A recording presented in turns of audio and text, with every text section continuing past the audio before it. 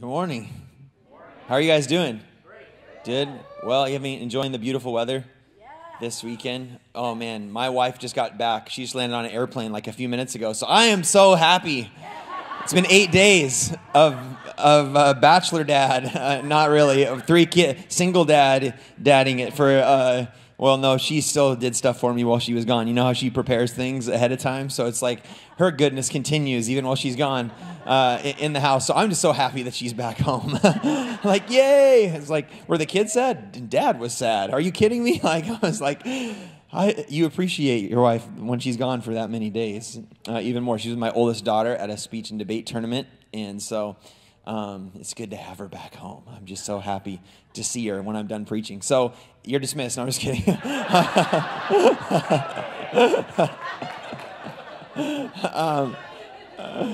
right. Yeah, I'm half kidding. No, this will be the shortest sermon I ever preached. But I'm happy that Grace is home, and so they had a great time, and we had fun while she was gone. Even the kids said, "This has been so fun to have more time with you, Dad." So it was a special time. So it was good. But I want to let you in on a little secret since you're at church on Memorial Day weekend. That's right. We're having Sean and Krista Smith for revival nights. They're our special speakers. Friday, Saturday, Sunday night, Sunday morning. You don't want to miss this couple. Krista is a powerful preacher and a prophetic minister, and Sean is one of my favorite preachers. I feel like a lot of people in the Pentecostal world don't preach anymore, and Sean preaches like his sermons that are powerful and insightful and revelatory, and you do not want to miss this couple. There's so much I could say, but let's pack the place out with people that need Jesus, that aren't saved. You got friends that this would be a great time for them to hear about Jesus, to hear a message of hope for people that need to be filled with the Holy Spirit. They'll minister times for healing and prophetic. There'll be times of healing and prophetic ministry. You won't want to miss it on any of the nights. It'll be a really powerful time. We're really honored to have them back. So we're continuing our series, The Kingdom Power of a Disciple. And today I want to talk to you about the School of Miracles. See, I've got something birthing in my spirit, and it's raw, and it's real, and it's full of hope, but I'm here today to talk to people that have experienced disappointment.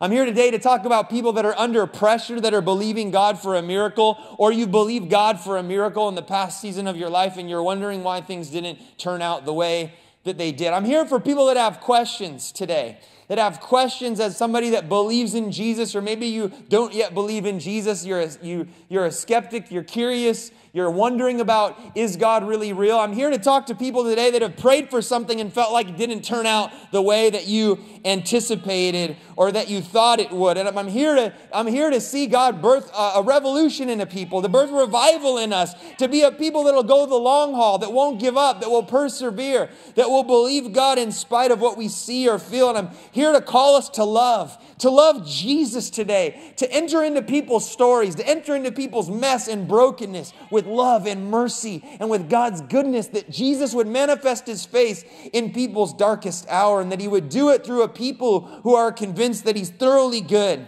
that through and through that he's good, and that he's the same yesterday, today, and forever. And the same Jesus we see in the pages of Scripture is the same heart of Jesus today, that he wants to minister through his people. And I'm here as we're talking about the kingdom power, not just for people that need a miracle, although this will apply to you, or those that need to experience the healing power of God, but those that want to see the healing power of God flow through their lives to touch others who are in need. And I want to start in the context and give you a framework that maybe you're going to have to pay attention today to hear something that maybe you haven't seen in Jesus' life or teaching before. I'm not teaching you something new that's outside of the Bible, but it might be new to you. In Mark 8, verse 1, there's a story of Jesus, and he's with his disciples. It says there was a large crowd that had gathered. And since they had nothing to eat, Jesus called the disciples to him and said, "Hey, I have compassion for these people. They have already been with me 3 days and have nothing to eat. If I send them away hungry, they will collapse on the way because some of them have come a long distance." And his disciples answered, "But where is this remote place? Where in this remote place can anyone get enough bread to feed them?" "How many loaves do you have?" Jesus asked. "7," they replied. He told the crowd to sit down on the ground, and when he had taken the 7 loaves and given thanks, he broke them and gave them to his disciples to distribute to the people, and they did so. They had a few small fish as well. He gave thanks for them also and told the disciples to distribute them. The people ate and were satisfied. Afterward, the disciples picked up 7 basketfuls full of broken pieces that were left over. About 4,000 were present. After he had sent them away, he got into the boat with his disciples and went to the region of Dalmanutha. The Pharisees came and began to question Jesus to test him, and they asked him for a sign from heaven. And he sighed deeply and said, "Oh, why does this generation ask for a sign? Truly, I tell you, no sign will be given to it." And then he left them, but got back into the boat and crossed to the other side. And the disciples had forgotten to bring bread, except for 1 loaf they had with them in the boat. "Be careful," Jesus warned them. "Watch out for the yeast of the Pharisees and that of Herod." And they discussed this with one another and said, "Is it because we have no bread?" Aware of their discussion, Jesus asked them, "Why are you talking about having no bread? Do you still not see or understand? Are your hearts hardened? Do you have eyes but fail to see and ears but fail to hear? And don't you remember when I broke the 5 loaves for the 5,000? How many basketfuls of pieces did you pick up?" 12, they replied. "And when I broke the 7 loaves for the 4,000, how many basketfuls of pieces did you pick up?" They answered, 7. He said to them, "Do you still not understand?"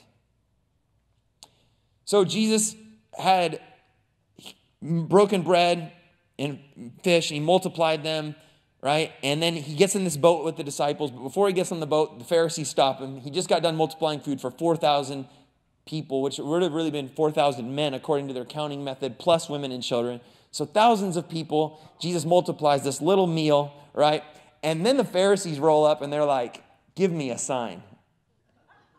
It's like, you just multiplied food for 4,000 people and you want another sign. Now see, this scripture is very often used by cynics and skeptics of the miraculous to charge charismatics or Pentecostal Christians that believe that God does miracles to say that they shouldn't seek God for miracles because only wicked and adulterous generations. Jesus gives that warning at other times to the Pharisees as well. Or that he says, why does this generation seek a sign, in a rebuke, right? And they go, you shouldn't seek God for miracles. But you see, the only time that Jesus rebukes people for seeking a sign is the people that are skeptics and cynics that are not doing it with a heart that if he did it, they would believe. It's the people that are like, it's never enough. Like, you got to really prove yourself to me. And he's calling them on the carpet in skepticism. Jesus never gives these words to someone who has an actual need in their life, or even a need for a family member or friend. Like a centurion says, I've got a servant that needs to be healed. Jesus doesn't go, "You wicked and adulterous generation seeking a sign. You should just believe in me spiritually. I shouldn't have to do anything for you." He never does that.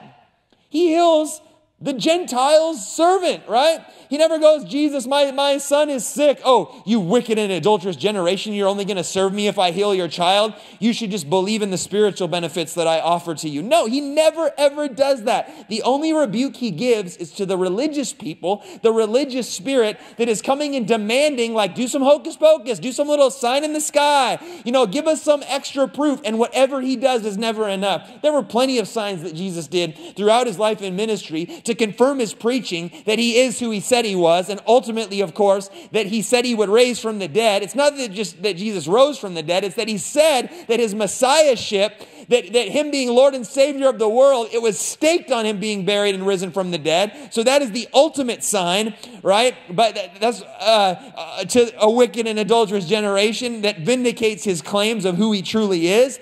But there were plenty of signs that he performed in his life, in his ministry, to show that he was who he said that he was, that he is the King of Kings and Lord of Lords, and that he does have power over all. But so in the middle of that, so Jesus kind of rebukes the religious leaders, but again, he does not rebuke people that need miracles for themselves or that love and care for people that need a miracle in their life. So on the way, they get in a boat, and Jesus is like, he throws out this little statement like, beware of the leaven, the influence of the Pharisees and of Herod. And what is he saying? He's saying, beware of the political spirit and beware of the religious spirit. And there's a kingdom influence. There's a kingdom power that the believers of Jesus are supposed to live under.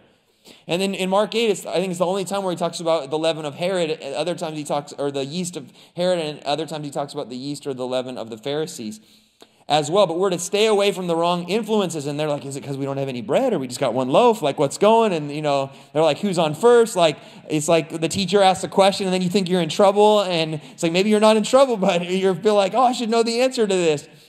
And so they're kind of coming up short with their answer. And then Jesus teaches them something powerful. He reminds them about when he had fed the 5,000 in a previous story, in a previous time, and how they had 12 basketfuls left over. And then he reminds them of what had just taken place, that he had just fed the 4,000 men plus women and children, and they had 7 basketfuls left over. And he says, don't you guys understand? And they're kind of baffled. But what is he saying? He's saying every miracle is a school. Every miracle is a masterclass and an opportunity to transform and renew our mind about the way that we see the nature and character of God. Why is he rebuking the disciples? Because they don't remember what had happened, because they were supposed to face their current lack or their next need or their next obstacle with the faith from what they learned in their last miracle. So a miracle is more than just this cool thing that God does. It's a window into his nature. It's a way to see him in a new way, and then to see the mountains and obstacles that you're going to face in the future ahead of you. It's a way for you to see yourself in a new light. Maybe to see the shortcomings and the ways that you need to grow. But I'm talking to you about the school of miracles. With Christ in the school of miracles, he wants to teach us something through the invitation to be a follower of his that represents kingdom power to the world around us. So Father, I pray for this few minutes that we have to get into your word today. I ask that you would show up today, that you would heal the sick, that you would set free the oppressed, that you would save someone who is lost. And oh God, I pray that today, that you would do a work in us, that we would be a company of people, Lord, that this church family, Sonrise Christian Center, we would be a people that we're in it for the long haul, that we're committed to run into the gutter with people that are hurting, that are broken, that are sick, that are oppressed, and that we would come with your love and your power, that we would come not just with optimism or positive thoughts or feelings, but we would come with a genuine faith in our Lord and Savior, Jesus Christ, and that we would represent you well to the world around us, Lord God. That in the mundane and the ordinary, in the times of pressure and confusion, that you would find in us a faithfulness to the gospel, that you would find in us a faithfulness to your glory and to your name being honored and to people experiencing who you really are. In Jesus' mighty name, amen. So the school of miracles. Every miracle is a blessing or a school or a test and or a judgment. Miracles are most obviously first a blessing. They're a gift of love. Right? God does miracles for people because he loves people. In Jesus' life and ministry, he does not separate doing spiritual things and doing physical things. These people are hungry. Since you're hungry, let that rumble in your belly remind you of how weak and frail you are, and how if you believe in me, one day you'll go to heaven where there's no lack of food. I hope you don't pass out on the way home. Have a nice day. Doesn't do it. He cares about the physical and the spiritual. Doesn't walk up to somebody who's, Jesus, open up my blind eyes. Well, this blindness was given to you so that you might know that spiritually you're really blind, and I will be most glorified if you stay blind the rest of your life and you just have a good attitude and you thank me every day no matter what. Doesn't do it. We just do not see it in the life and the person of Jesus. So I have a hard time reading that Jesus is the same yesterday, today, and forever, and then thinking that he wants to do something different now, that all of a sudden he doesn't care about people's physical needs because he only cares about spiritual needs. This is a kind of a twist of the Gnostic heresy, that spiritual is good and that physical is bad. The earthly physical realm, what we can touch and see doesn't matter to God. Now we can argue theologically that the thing that Jesus cares the most about is not the physical, is the spiritual, in the sense that this is a temporary world that's passed away. Right? And so the greatest miracle certainly, and I mean no bones about it, is that when a lost soul, someone who's in their sin and is separated from God, repents of their sin and turns to Jesus as Lord because they believe that he died on the cross and rose from the dead, and their soul is reborn and filled with God's Spirit, and they find and their life in God. That's the greatest miracle of all, is when one sinner repents. Come on, that's the greatest miracle. But there are many miracles. And when Jesus was confronted with people that were sick, he would say, what's easier to say? Your sins are forgiven, or rise up and walk. He didn't say it's more important that your sins are forgiven. Who cares if you rise up and walk? He's like both and. I'm always like, do you want the brownie or the ice cream? Both. Do I got to pick? We limit God. We create these hierarchies that God doesn't always create. And so we we see, though, that a healing is most obviously, a miracle is most obviously a blessing because God loves people and he wants to forgive sin. He wants to heal the sick. He wants to raise the dead. I believe that the scripture is pretty clear that God's will is to heal the sick, that God's will is to save all people. In God's perfect will, right, that everybody gets saved. In God's perfect will, everybody gets healed. People live a blessed life. People live in obedience. People live free from shame. People live free from guilt. People live free from violence. People live free from oppression. This is why Christians build hospitals and create schools, because we believe that people should be literate so they can read the Bible and know God. And they can live a life that's blessed and prosperous. That's why we believe that if everybody loved their neighbor as themselves, that the world would be a better place and that God would be glorified in us loving our neighbor more and not committing acts of evil and crime against one another, right? So, but when it comes to healing, people get so weird about it. Like, I think maybe it's God's will that I stay sick. Or that God loves to bless people just because he loves people, because he cares about human need. He cares about human need. He cares about the afflictions. He cares about the suffering that we go through. And Jesus came to pay for our sins, but he also came to pay for the healing of our sickness and to overthrow oppression and evil so that people could be free and that people could live a life of blessing and peace. So miracles are most obviously a blessing for us, but miracles are also a school or a class. Like we see in this story in Mark. Jesus said, don't you guys understand? You guys missed something. He was trying to teach them. He was primarily there to bless all the people out of his compassion. But in the middle of that miracle, it was a school that if they would have paid attention and said, guys, we're in school. Then the next time they came against lack, the next time they came against a need, there was something he was expecting that they could have done. Maybe he was like, guys, what if you thanked me and blessed the bread, the one loaf that you had? And broke it. What if it would multiply in your hands again? Because you learned who I am. You learned something about what he had called you to. In Luke 9 and 10, we see this over and over, this idea of Jesus teaching lessons through giving out his kingdom power. So in Luke 9, the disciples have been commissioned to go heal the sick, preach the gospel, cast out demons, raise the dead.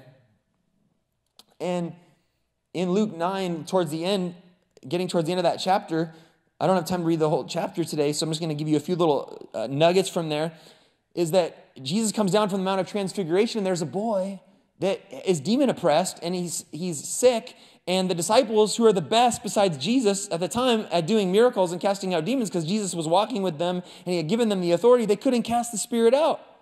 Now, some people get confused when you start getting excited about praying for people and God using you, and then you go and like all of a sudden it's like it's not that easy. You thought healing was like the vending machine, like you stick in the Bible promise, you hit B12, and then it's like, wait, maybe I wanted B11 and that didn't work right. It's stuck in the machine, and you try to shake it, and you're like, come out, please come out, miracle. I did the right thing. I pushed the right number, and we approach these things like everything's going to be like a tiptoe through the tulips with Jesus. Oh man, I got a prophetic word. I was reading the Bible. God spoke to me. He's going to use me to heal the sick. He's going to use me to do great things. I have a destiny. I'm a world changer. And you go to a conference, a revival meeting, and you get all charged up. And the disciples were all charged up because like Jesus had given them authority. And then they roll up and they're having a problem. And Jesus comes down and he's like, what is going on here? And they're like, well, your disciples tried to do it, but they couldn't heal my boy. And the dad's like, I believe, help my unbelief. And so Jesus is like, rebukes them. How long am I going to bear with you?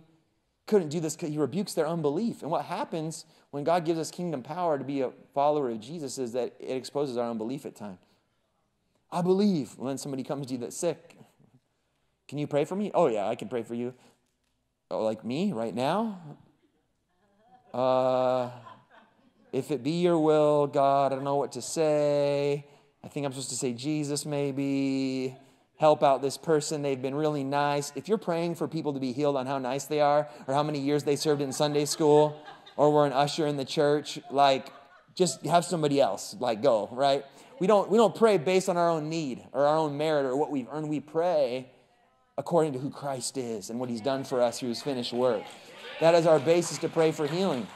And so It's very easy to be cynical of other people that have healing ministries. Oh yeah, that person, they said they prayed for people, and look at some of the people they prayed for died, or some of the people. It's like, it's easy to be a cynic. It's easy to sit on the sidelines and criticize people, but Jesus is calling us to get in the game. He told the disciples, the same way that the Father sent me, I'm sending you. The whole idea of apostolic succession was that the apostles, what they were taught, they were supposed to teach to all the followers of Jesus, who are supposed to teach it to the next generation of all the followers of Jesus. And God has not just called the apostles or the superheroes or the super saints or God's man or woman of power for the hour to show up and do miracles. He's called all of us to confront darkness, to confront sin and sickness with the goodness of the gospel and his love and his power, to pray for people who are hurting and broken, that the face of Jesus might manifest to people in their darkest hour. And when you start to do that, when you start to get engaged in actually praying and caring about what is happening to other people in your life, you get confronted with unbelief. Because you'll find those things, this will be the very opportunities that God uses to show you areas that you need to become more like Jesus. Then a little later in Luke 9:46, the disciples start arguing about who's the greatest, because they got power, baby. Now, it's not wrong to have a lot of confidence. Even the apostles, our media guy, James, he should join his team. We need more camera people. But James is awesome. And James is like, man, isn't it crazy how in Acts 3, how the apostles even like, they go to the gate beautiful, and there's a man that's lame from birth, and he's like, do you have anything? And they're like, look at us. He goes, could you imagine walking down the street when somebody needs prayer for healing? You're like, look at me. It was like they were so confident that like they could this man could look at them because they had Jesus. They had the Spirit of God. And it wasn't arrogance that they're like, we're the healers, look at us. I mean, anytime someone tried to worship them or praise them, the apostles in the book of Acts would rip their clothes and say, we are mere humans. Like, don't give us any glory. But there was a confidence that they carried the person and the work of Christ through the anointing and power of the Holy Spirit. They're like, look at me. So there's this confidence. But then there's also an arrogance that can rise with people that have been given power and authority by Jesus. And so Jesus... they're like, which one of us is the best? And most people are too sophisticated not to say dumb stuff like that. You know, but we think it. Like, at least I'm not as messed up as him or her. I mean, man, I'm more anointed than they are. It's very easy in a church, too, just to think, well, at my church, we believe in miracles. We believe the full gospel. We're full gospel Christians.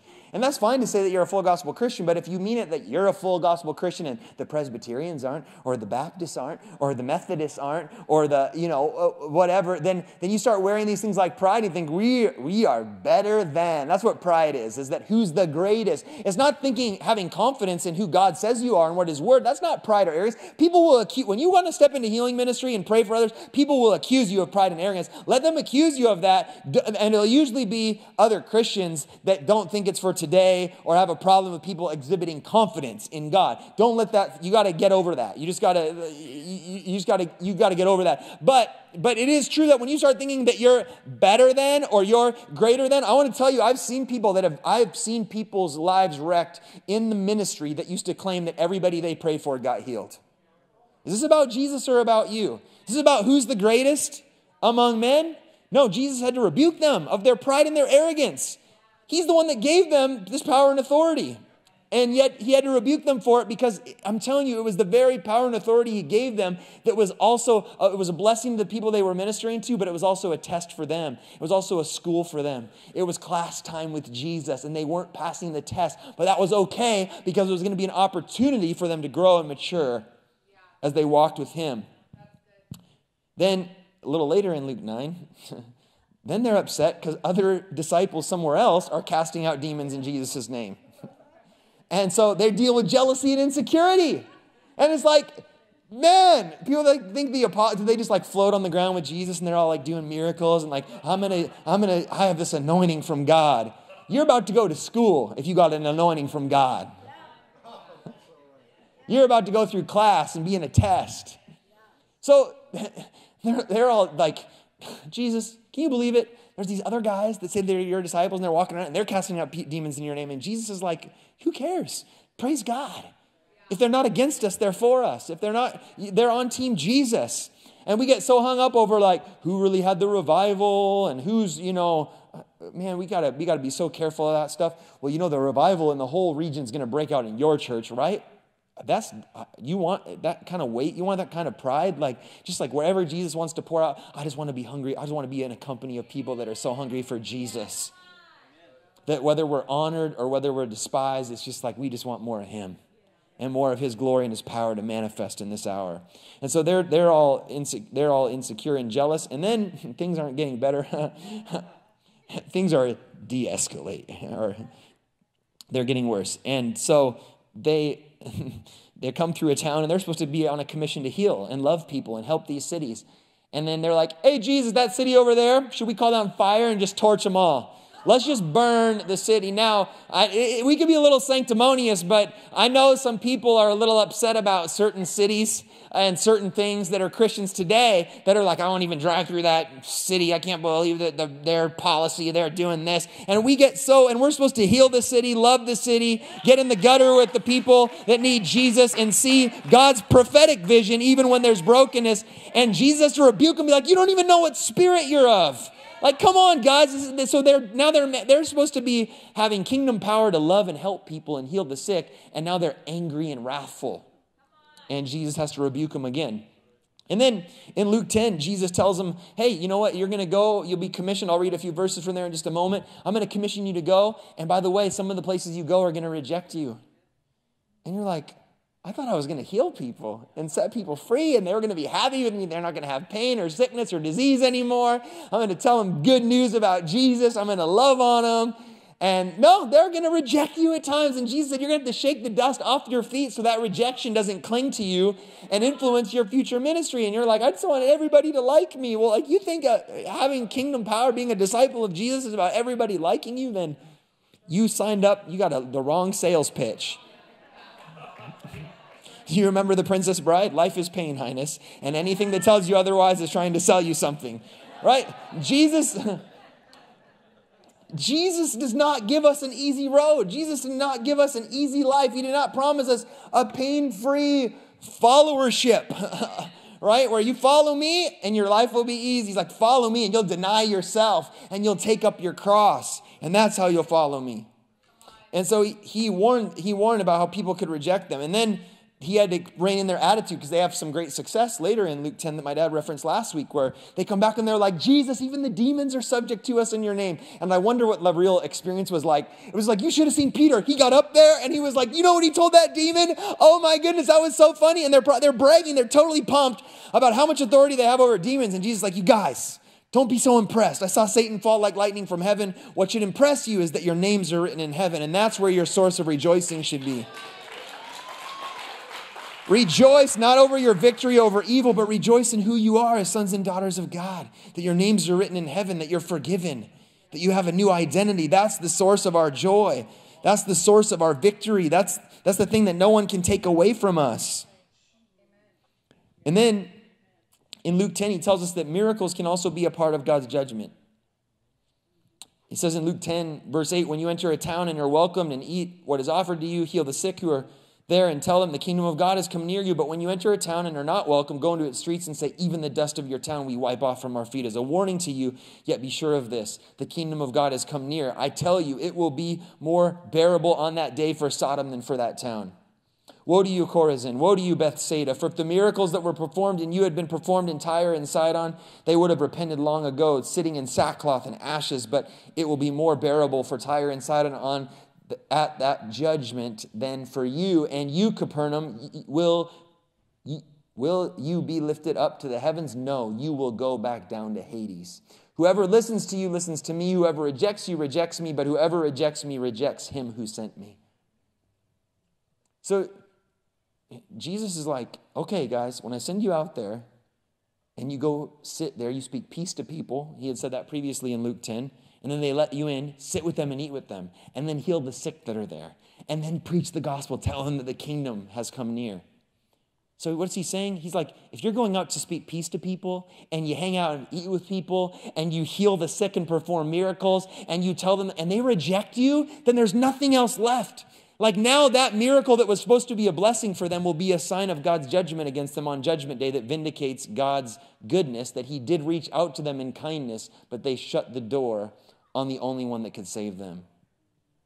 And so when God does miracles for people and starts doing miracles among us, it also is important that we respond in repentance, that we deal with things in our life that are not pleasing to God. Because sometimes a miracle can be a turning point for someone's life.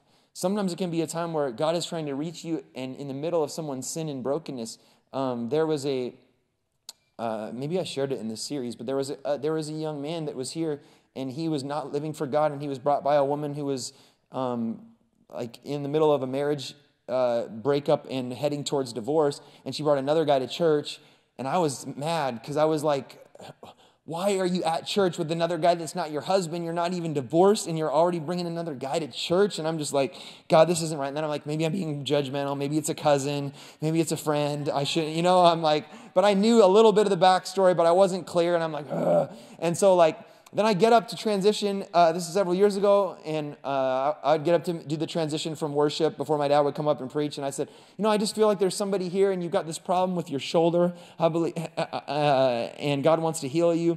And so who comes forward is the guy that I'm angry that she's at church with this guy. And he comes forward and comes right up to me, and he's like, there's like this thing with my shoulder. And I'm like, okay, can I just pray? And I'm like, yeah, I pray real quick. I think I pray a second time real quick. And he moves it, and he goes, oh, blank. He cusses right at the altar. And he's like, I'm sorry, I'm not used, I don't usually come to church. I don't know what's happening right now. He's like, I couldn't. And so he goes and sits down and looks like a deer in the headlights. And he's showing them, he's going like, I don't know what's happening right now. Well, it turns out he was in the military, he was in reserves, and he was going to be medically discharged because of an injury. He couldn't perform his physical duties. In the times that he had to serve. He couldn't even do a push-up. And after that, he could do pull-ups. He got completely healed and did not have to leave his service. And he gave his life to Jesus within the next couple weeks.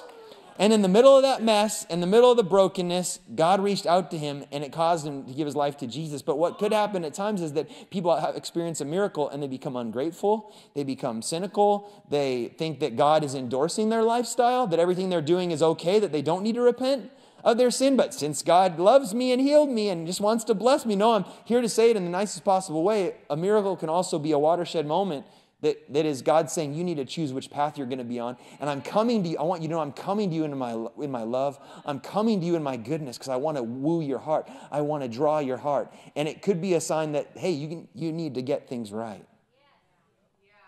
And you see that when revival was poured out, when the Holy Spirit was poured out on the early church, Ananias and Sapphira dropped dead.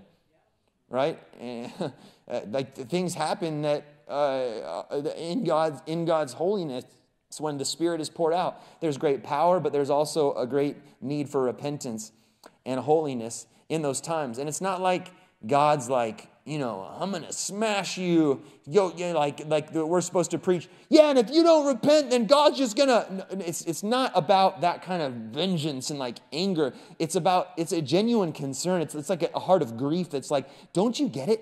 If you turn your back on the one who's gone out of his way to show you his love and break into your pain, and you turn your back on him, he's the only one. You turn your back on the cross, you turn your back on Christ, then there's no more salvation for you. There's nothing else to cling to on Judgment Day. And when God goes over and above to get someone's attention, then he really wants their attention for their own good. And if they harden their heart at that time, there's just nothing else that's left for them. That's the reality. So miracles test us and expose our sin, our unbelief, and our doubt. See, we thought Jesus is going to call us on the love boat. But he called us to a battleship, church. He called us to a battleship. Jesus calls us off the shores of our comfort, and he calls us onto the seas of adventure. It's a journey. It's a journey to follow Jesus. And if you think that following him and being a disciple and God has great things for your life and you're going to be a world changer, just living the normal Christian life is hard. Just living at peace with all people, daily reading your Bible and praying, just getting involved. Do you think that every day people wake up and then have these supernatural visions and see angels all day, and they just wake up in your normal normal course of your life. And if you want to see God use you in miracles, you got to get used to the journey. You got to realize there's all these things that he's going to confront in you. Now, I believe that God's will is so clear in the Bible about healing. I believe it's super clear. But so I don't pray for people and go, well, it's a process and a journey. I mean, everybody's in a process and journey. So sometimes we give that encouragement. But what I'm talking about today is those that want to see the miracles in the lives of others, is that you pursuing miracles is that you might walk with a limp every once in a while, in a sense. You might have some questions that are unanswered. You might have some unbelief or anger, some pride or jealousy, some insecurity or rejection that you deal with. And God is trying to get at those things in your life so that you can be more like Jesus. And you got to be committed to the long haul. You got to be committed to persevere in the midst of odds and obstacles and pressures that come at every angle if you want to be a follower of Jesus. At times in this journey, we'll live with more questions than answers. If God wants to perform, I love what it's an unknown author said this, if God wants to perform a small miracle, he places us in difficult circumstances. If he wants to perform a mighty miracle, he places us in impossible circumstances. You see, when you want to be a follower of Jesus and represent Jesus to those around you, he's going to place you in impossible circumstances. And he wants to develop in us an appetite for the impossible, which makes us very uncomfortable. This could apply to a miracle in our own life, but I'm talking today that you're a disciple that wants to see God's love and power invade the lives of others. See, when pursuing God to use you to heal the sick and see miracles, you're going to routinely face the impossible. And it's impossible for you to face the impossible and not have a confrontation with your limitations.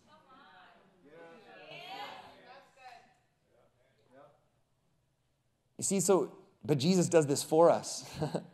These times of the miraculous, this invitation, him giving us his power and authority, these moments can become like a mirror. I mean, the Word is the ultimate mirror. The Word is the ultimate teacher. But the teacher himself tells us that we should be learning out of the miraculous.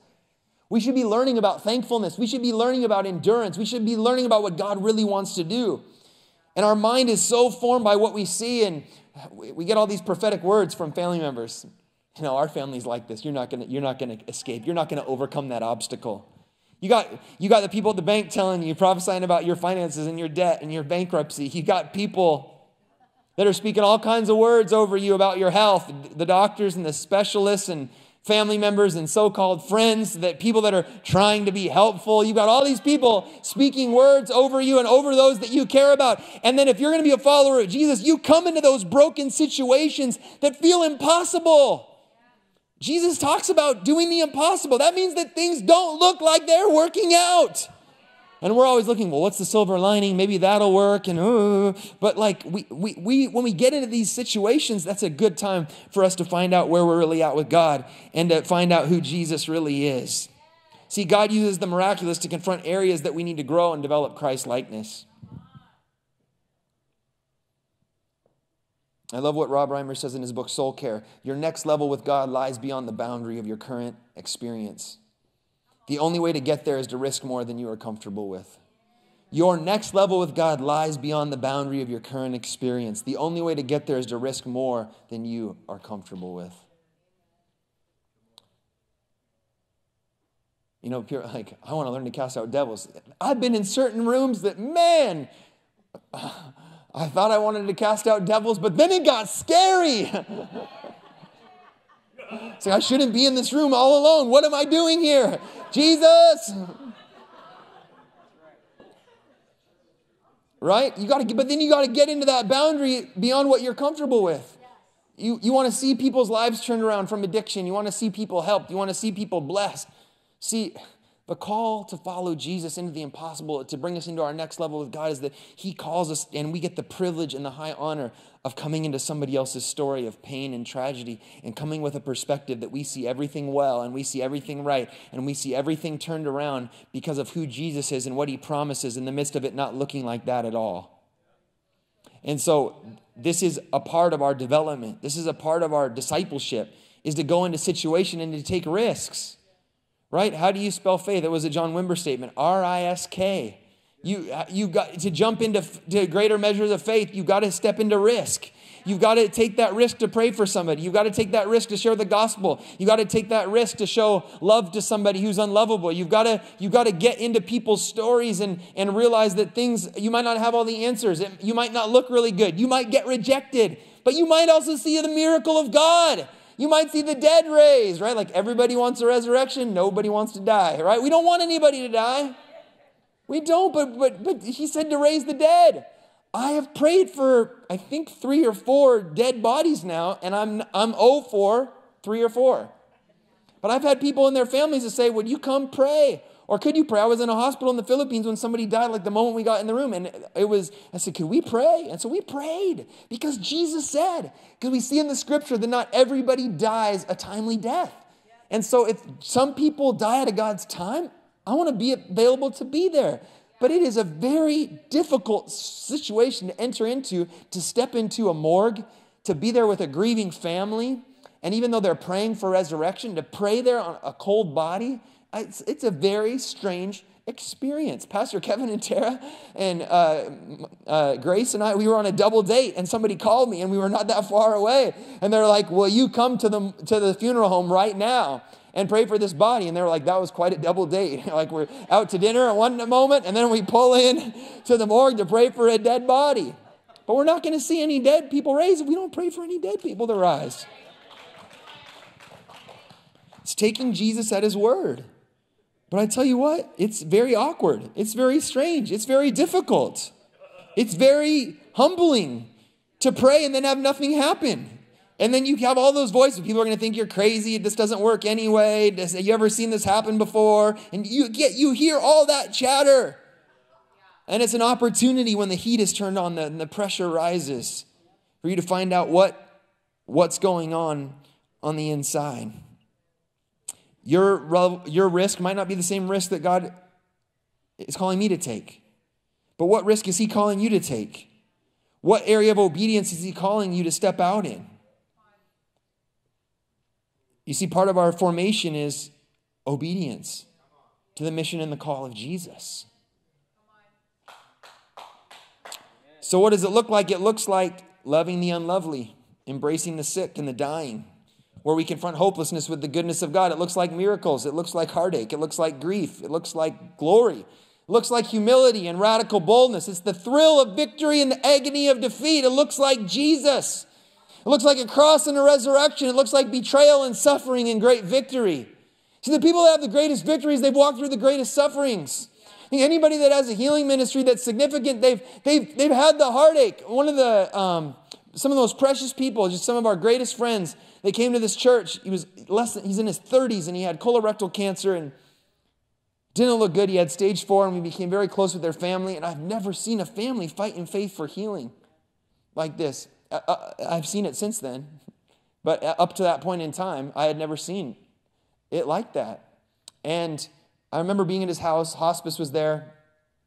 Actually, they had 3 kids, and then he got his wife pregnant while he was battling stage 4 cancer. And while he was getting a cancer treatment in the hospital, his wife was giving birth to their 4th son that they said he wouldn't be able to have because of how much process he was undergoing in his body with the drugs and the therapies and everything. And so he had saw his 4th son just for a few days before he would die. And he was back in his house on hospice shortly after his 4th child was born. And I went there at different times, and it's easy to, I remember, even going into the cancer ward with him, when he was going to get a chemo appointment, and just the heaviness in that place. It was just like, my heart was just so broken, but I was like, God, I don't want to ignore the pain and the suffering that people are in, and just, it's just, I want to have your heart. And so Dave was at home on hospice, and his wife Jess was there, and we were praying for his healing. And it was about as bad physically as you could look, like as sick as someone could look, I would imagine. And Jess is sitting there. She's praying with us. She stands up. She's sticking his hand on his chest, and she's going, Dave, you will live and not die. You will declare the things that God has done. We will travel the world and tell your testimony, and you will preach the gospel. And, and I was just like, this woman's faith. I'm like, Lord, let it be according to her faith. Like in the scriptures, right? Like that's what Jesus would say. Because it's just like, this woman is a woman of faith. And she's warring. And then her husband died a few days after that. 2 or 3 days later, he was in heaven. And you know what? People were like, oh, she's pretty radical. She's in for a rude awakening. It's really going to mess her up. If you believe that strong, it could be really bad if it doesn't work out. You know what? She never cursed God. And the same faith she had for his healing was the faith that carried her through the grief. And it's like she carries an anointing. I saw her pray for people of cancer shortly thereafter, that Jesus would heal people and that Jesus wants to heal sick people. And their kids, their faith is intact. God brought another man into their life, and they have a wonderful family. And they have 2 more children now with their new husband. And they're doing amazing. God is faithful. But I remember shortly after, like right after that memorial, I come to church and somebody comes to the altar and is like, could you pray for me? And I'm like, what's that? For cancer. And it was like, I was like, God, I don't have it in me. I'm just like, we lost a good one. Like, he's a godly man. He just had a kid. You're thinking about like, God, how are you going to leave this woman a widow? And how is she going to make it? And now I got to pray. And I didn't want to have to face this so fast. But I realized, my faith is not in my experience or what I've seen. My faith is in the Word of God. And so I prayed with faith in the name of Jesus that God would heal the next person of cancer. And I made a decision that no matter what I see or what I experience, John Wimber had one of the most prolific healing ministries in the American church in modern history. He said for 2 years, we prayed for sick people week after week. And he was a part of a church that didn't believe in healing. Like, he was trying to convince evangelicals that God could heal. And he's teaching from the Bible about healing, but it's not working for a couple years. And he's like, we would pray for sick people at the altar and we'd catch their colds. The prayer team was getting sick. The sick people weren't getting healed. And he said, he crossed the line. He said, you know what? I will pray for sick people the rest of my life in ministry every single week, whether I see another person healed or not. And some people might call that crazy, but he said, I have to obey what Jesus told us to do as his followers. And what would break loose literally there's still ripple effects from Wimber's ministry all across the body of Christ. And the way many people pray for the sick in any churches that do it is because of what he pioneered to be a part of the life of the local church and training for everyday believers. Everybody's a super Christian, by the way. There's no superheroes, but everybody has the Holy Spirit living in them that's a believer in Jesus, right? And so he pioneered something because he decided that he wouldn't give up, and he let that journey of struggle and unanswered questions. And he mentored another guy that's known in the healing movement, Randy Clark, for a period of time. And Randy used to travel with John Wimber from city to city. And he said we'd go one night and John would get up and pray. And he'd say, come Holy Spirit, which is like his famous line in a meeting. He'd say, come Holy Spirit. And the Holy Spirit would be poured out on the room. And all these people would get healed of sicknesses, the craziest creative miracles, people delivered of demons and filled with the Holy Spirit. And then he goes, and then the next night he'd get up and he'd go, come Holy Spirit. And it would be like nothing happened at all. And he would go, and Randy would be like, what happened? What did you do? And John's like, there's no more sin in my life than there was last night. I didn't feel any more anointed last night than I do tonight. He goes, all I do is I do what Jesus told us to do. And I expect him to come and to honor his word. And then I trust God to do the rest. Right? But God released a powerful move of healing. And the other thing is that God is calling us to be thankful for the big and the small. Oh, only headaches get healed. I've only seen this healed. Be thankful. Rejoice over every miracle. Rejoice over the little if you want to be faithful with much. Stay grateful in the midst of unanswered questions. You see, when Jesus called us to represent him, he called us off the shores of comfort and onto the seas of adventure. Church, he called us to not just make it through, but he called us to represent him. When Jesus said, follow me, that's the game changer. Yes, we're to worship him and honor him. We never become like another Messiah. We never get to become a God like that, right? But what he did say, see, a lot of Christians are comfortable saying, to some degree, not everybody, but some are comfortable saying, Jesus be my Lord, Jesus be my Savior, but follow him, become like him. The Bible says that the journey's never complete in this life. Don't get me wrong. As close as I want to come to being more like Jesus before I die, there's still going to be a big change when I see him face to face. 1 John says, when I see him, I will be like him, for I will see him as he is. So there's a greater transformation for all of us, but what God is after, all of us are image bearers of God. We're made in his image and likeness physically, but he's after us being image bearers spiritually. He's after our spiritual maturity so that we look more like Jesus. I agree with my dad's theology on this. I think that's the ultimate thing that Christians are going to be evaluated on Judgment Day. We're not evaluated. If you're a believer in Jesus, you don't get evaluated for heaven or hell. You've passed from death to life. You've passed from judgment into God's mercy if you've accepted Jesus and repented of your sin in this life. But we will be evaluated for loss or reward as a believer in Jesus. And I believe the ultimate thing will be like, how much more did we look like Jesus than when we first believed? He wants to see a reflection of his Son in our lives. And God wants to expand our capacity to receive, believe, and minister, and he uses pursuing the miraculous to do so.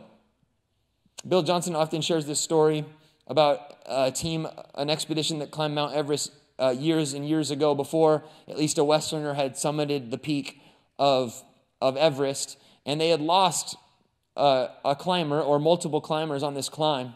And so they had this banquet to commemorate their climb and to honor the lives of those who had fallen. And that mountaineer stood amongst this group, and he spoke to Mount Everest as if Mount Everest was in the room. And he said, "You've taken some of our best." And he says, "But Everest, you can't get any bigger, but we can." And what he was saying was that there was a capacity that even though they had always been defeated by this mountain, they knew that if they persisted, there was a capacity growing in them that through failure and through struggle and through disappointment, there was greatness that was beyond if they would persevere through the struggle. And so what Jesus uses even with his disciples and what he uses in our discipleship is through the pressure, through the failures, through the wrong attitude, through the pride, through the rejection, through the disappointment, through the attitude adjustments that we need. He's building in us a capacity that maybe we failed or maybe we've been disappointed yesterday, but he's trying to do something in us so we can face the challenges of tomorrow with his heart and with his mind. You see, God not only used the miraculous to make the blind see and to make the lame walk, Jesus used the miraculous to make Peter, to make John. Come on, to make Andrew, to make Matthew, to make them who they were called to be. And so, yes, miracles are first a blessing, but they're also a school. They're also a test, a class, a master class for us with the Messiah to see life as he sees it, to live from a renewed mind, to live from heaven to earth where we're seated in heavenly places with Christ. We approach things differently. We approach people's pain differently. We come with not just optimism, but we come with heaven's perspective. Come on. We come with what God could do in a situation. We come with a prophetic edge saying, yeah, you might be in darkness. You might be in addiction. You might be bound in sin. You might be bound in bad behavior or bad habit. You might be struggling with sickness or disease. You might be bankrupt. You might be a part of a family that nobody ever graduated from high school. But I see somebody that's going to overcome. I see somebody who's ready for a miracle. I see somebody who's going to give God glory through showing up and manifesting in the middle of an impossible situation and circumstance. God doesn't just want to make miracles. He wants to make you. He wants to make you. He wants to make you more like Jesus, so that God would see the reflection of his Son in your life. And he uses this journey of the miraculous and obedience and what he calls us to, this great adventure, as part of the script that he writes to cause us to reflect his glory. And he's calling us, church, to have his perspective, to have his heart, and to have his mind, to be people full of faith. That somebody else sees somebody sick and dying and you see a miracle. You see an opportunity. Ooh, somebody came in with crutches today. Somebody's got a cane. Somebody's got hearing aids, or somebody's got, so you can tell, you can just see it sometimes. Or you hear a story and you're like, God, this could be an opportunity for your glory. This could be an opportunity for the gospel to win people's hearts. And we come in the middle of people's stories with love, and it's just such a high privilege and honor to be a follower of Jesus and to get to represent him. And to step into people's story in their darkest moments and turn the light on. And point people to Jesus. And to show people what his face is like. Show people the goodness of his hand and the generosity and the compassion of his heart. To alleviate suffering and cause people to come to salvation. What a joy and a high honor. And I believe I'm part of a church that's like, let's go the long haul. But sometimes we got to open our heart to Jesus again and say, Jesus, I remember being, and I believe this could be a moment, with the Holy Spirit. And I want to be careful to follow his leading right now as we close. But I remember being right out of college, And I was with a friend that had lost his dad to a disease. And he was very cynical. He was very hurting. And he was very angry at Christians that taught that God could heal. And I remember it was like, he started talking about things, and it was like this unresolved grief. And don't get me wrong, we need to be there for people that are grieving. And just love. It's not a time for answers and lectures and faith lessons and all that. It's just a time for love and compassion and just being present. But the way he vented this stuff on me, it's like I got kind of slimed. I kind of started carrying this mindset of like, yeah, who do these Christians think they are? Praying for healing, and yeah, we got to be careful about that, and we should, and it actually pulled me out of a biblical worldview and away from God's heart. And I remember I went, and it was the first time I heard Bill Johnson teach at Philadelphia Church. My dad would do these networks with all these leaders, and they brought him in to speak to they would do these joint church meetings. There was like 8 or 10 churches or so, 12 churches that were all together from the Seattle area. And Bill Johnson just came and taught about Bethel, the gate of heaven and earth, and how God wants to do the miraculous. And it was like I literally felt myself get set free from that mindset. I didn't even know it was bothering me. And in that moment, it was like the weirdest thing. Just while he was teaching, it was like the way my heart was closed to faith in God literally just went, it was like the blinders went off. And I was like, oh, now I see. Like, oh my goodness. And I believe that today God wants to remove unresolved grief. He wants to remove ungodly sorrow. He wants to remove any bitterness or hurts or disappointments that have maybe tainted the way you see God. Maybe you're like, I don't trust the church, I don't trust people, I don't trust God, because you've just been through it. But it's those very pressures and disappointments and not always having the answers that God could be using to get your attention, to break in and show you more of who He is. And I believe that God wants to anoint us afresh with His power. I believe there's an anointing present today to see people released into following Jesus, into the miraculous, into carrying His kingdom power. And if you need healing today, it's a good day to get healed. But I believe that God also wants to do a work in people's hearts. Times where you've been mistreated in the church, you've been mistreated, you've been rejected because you tried to step out in faith. I've had that happen before. Man, religious people would be correcting me, and who do you think you are? As a young man, stepping out, doing all this, and da-da-da-da-da, and I'm just completely misjudging my motives and what my heart is. Not that I'm above correction or whatever, but I've just, you experience those things and it can make you kind of want to hesitate and not really be used to the Lord. And those things can have a bigger effect on us. And I just believe today that Jesus wants to set people free from that. He wants to set you free and liberate you, empower you today. He's got a great work for us to do in this generation. And I'd like us to stand on our feet as we close in prayer today. Jesus, I thank you that you're here and that you're the same yesterday, today, and forever. And that you say to blindness, eyes be open. You say to deafness, ears be open. You say to cancer, be removed. Be healed in Jesus' name. I speak to spinal problems. I speak to imbalances. Right now in Jesus' name, be healed. I speak to vertigo, seizures, migraines. Be healed in Jesus' name. I speak to people and family members who are on the spectrum. Lord God, Lord, I thank you for healing people, Lord, with ADHD, autism, Asperger syndrome. There's nothing too hard for you. We believe your word. We believe your word. But I pray, Lord, that you would minister to the hearts of people that need liberty from where there's pains and hurts, where there's disappointments, where the pressure has been too much, where we're stuck in grief and we haven't been able to come through it in a normal cycle, Lord, where we just thought things were going to be easier and we haven't counted the cost, what it will take to persevere. Lord, I pray that you would deliver us from rejection, from disappointment, from other people's curses, for other people telling us that we're too excited or we're too zealous or we're trying to get too much attention, Lord, and we've let people's words get to us. Oh God, forgive us, deliver us. Where we've been unbelieving, where we've been hurt, where we've been angry or prideful, God, deliver us today. Minister your life and your freedom to us. And I just invite you, Holy Spirit, come. Come, Holy Spirit, right now. Come in this place. Renew minds, heal hearts, heal bodies, deliver souls. Just come. Just come. right now. If you need to respond to this word, just come to the altar right now. Just step forward right now. Just come out of your seat. Just come out of your seat right now. Others will join you. There's freedom today. There's freedom today. There's freedom today at the feet of Jesus. There's freedom today. There is freedom today. In Jesus' name. Lord, I just thank you. I thank you for who you are, Jesus. I thank you for your touch. I thank you for your touch. Jesus, more. More of you. Holy Spirit, more. Break off disappointment. Break off disappointment. Break off hurts, Lord. And cause faith to rise. A fresh faith. Lord, you're commissioning people to carry your power. For us to contend as a church. For us to stand in faith and to not let go and to not give up, Lord. And we just thank you, God, that you've marked us and you've called us and we can't get away from your calling, Lord God, because you love us, Lord God. And I declare that the love of God is swallowing up hurt. The love of God, the hope of God is swallowing up disappointment today.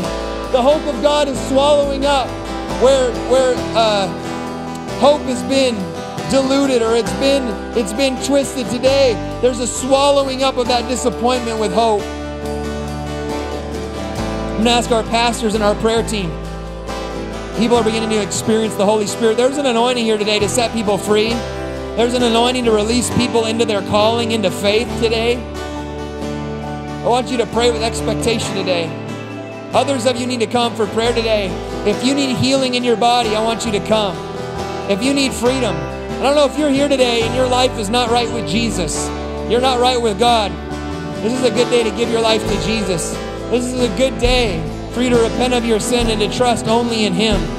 Is there anybody here and you'd say, that's me, I need to give my life to Jesus. I've not done that before, and I want to know that my life belongs to Him and that my sin is forgiven.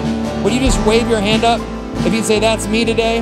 Maybe you already came to the altar. I don't know if you're watching online, but if there's anybody here today, it's so simple. All you need to do is admit that you've sinned and that Jesus is the only way, and He will not offer you an easy life. But when you believe in Him, that He's the Son of God, that He died on the cross and that He rose from the dead, He will give you new life that starts the moment you say yes to Him. I want to make sure that if you've not made that decision, you need to make that decision. It's the most important decision that you can make. And we're here to pray today for people that need miracles, for people that want to be released in their heart. Lord, I pray that your glory would continue to manifest. I pray that your power would continue to release us from what would bind us and to bring us forward in the call and the anointing that you have for us, God. I pray for your power to be released. Lord God, I pray for creative miracles. We say yes as a church to running after the things of God. We say yes to the things of the Spirit, Lord. I pray that you would use us, that you would move us, that you would compel us by love to be all about Jesus and your glory, that people would see Jesus in us. And I pray today, church, that Jesus would manifest over your life, that you would have a hunger for Him in the hidden, in the quiet place, that you would carry His presence and anointing everywhere you would go, that you would be aware of where He is at work, and that you would know where to join Him, that He might be glorified in your life. In Jesus' name. Hey, this is going to be a place of worship and encounter as the team leads. You're free to stay. You're blessed to go if you need to get your children. If you need to talk to God, this is an atmosphere for breakthrough to receive. So if you want to linger for a little bit and just receive, He wants to do something in your life and in your family. Lord bless you today.